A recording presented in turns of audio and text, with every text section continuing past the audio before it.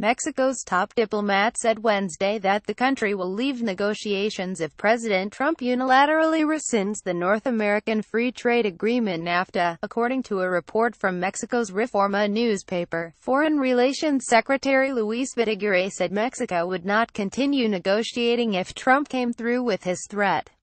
"We don't believe it would be the correct route, or a viable route, to rescind the treaty just as we're in a process of renegotiation," Videgaray said, according to the report.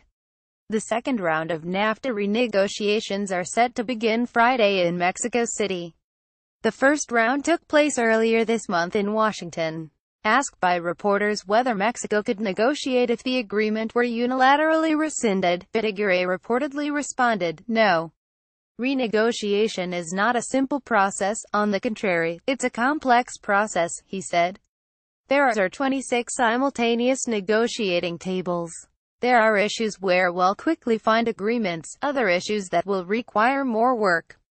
But we're profoundly committed to a renegotiation in accordance to the established process and of course, in a constructive manner," he added.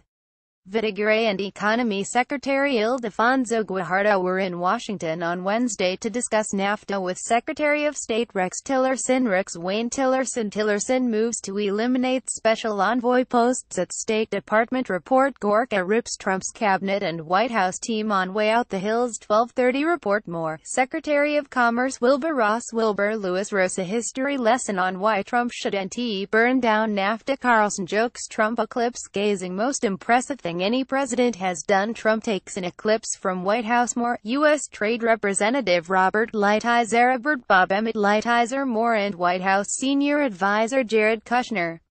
Mexico, Canada and the United States have opened negotiations on NAFTA, but the original treaty, in effect since 1994, remains active.